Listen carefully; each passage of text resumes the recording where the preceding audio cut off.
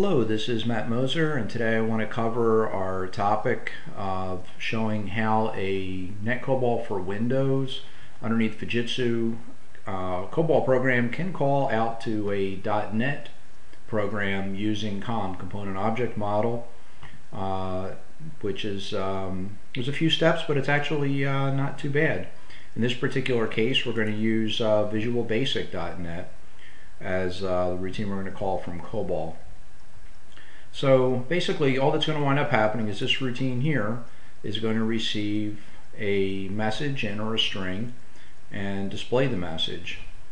.NET up underneath Visual Basic.NET, and I believe it's also true of C# which we did not put in that particular routine, has the ability for what's called a public interface.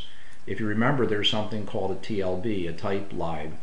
And when we do TLB EXP against a DLL, it generates a type lib that COM can see the routines. If you declare this public interface here up inside your VB routine, you do not need to do the TLB EXP. It will build a .TLB file for you, and this is per the documentation, as well as more testing I ran here. So continuing on a little bit, the routine that we want to call is this one. To review, in order to expose this DLL to COM Interop, what we need to do is to come into here, we'll look at properties, click on assembly information, and we make sure that it's make assembly COM visible.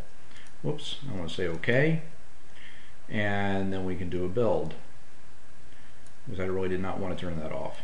So it goes ahead and does its build, and then we're going to just kind of cover a couple other areas, and one of them again is this register for COM Interop.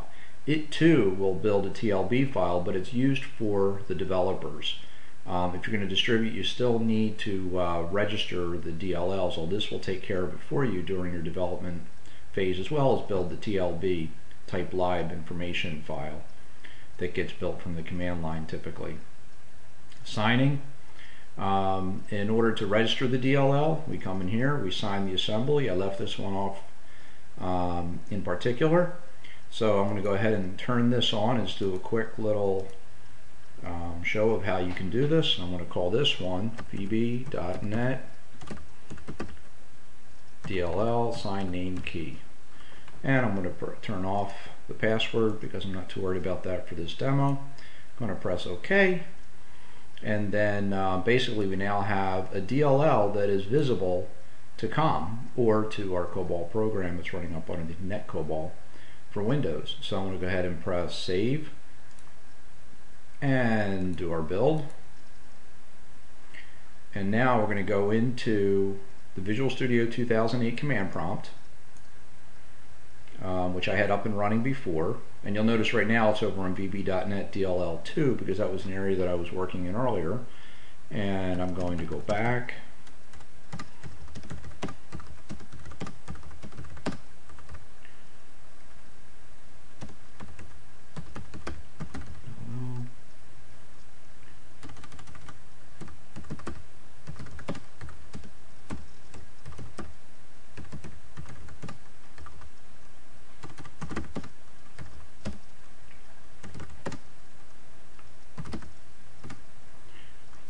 CD debug, and basically we look in here, we see that we have a TLB file, but I'm going to build a new one just for the purposes of what we're doing here. So again, we do TLB EXP space and then the name of the DLL.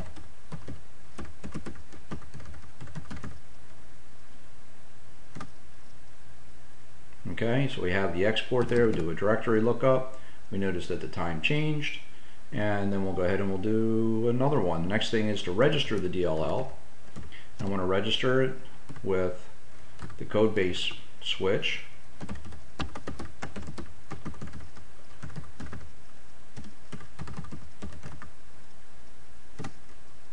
And they're registered. Now keep in mind, as before, if you wish to move these to the global assembly cache, you can use the GAC util -I install option, but if you're going to do that, do not use the code base option. And you can look up more on GAC-UTIL on the internet. And as always, you can always call and ask for questions or concerns. Let's move into the COBOL side. And here I have the COBOL program. And again, becomes a COM program. Our repository has a class available to us called COM.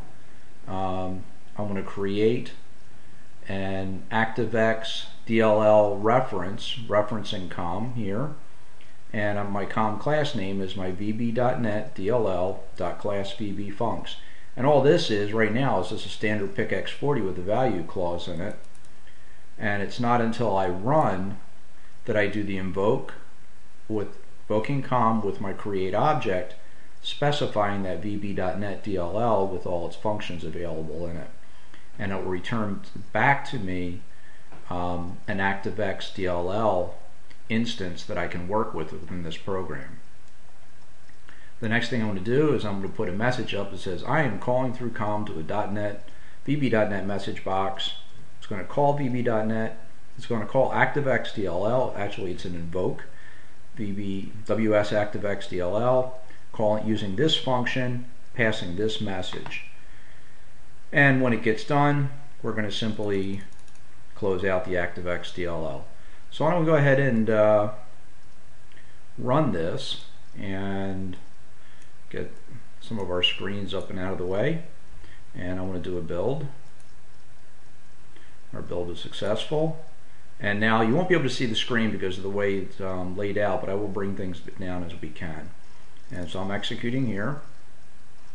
And as you can see, it called through COM to a vb.net message box from a COBOL project that was that was COBOL for Windows. So I'm going to press OK, and everything ran successfully. So again, if you have questions, concerns, I can always be reached at matt_moser at mosersoft.com. Source will be available up on the partner webpage for samples. And other than that, have a great day, and we will talk to you in our next tutorial.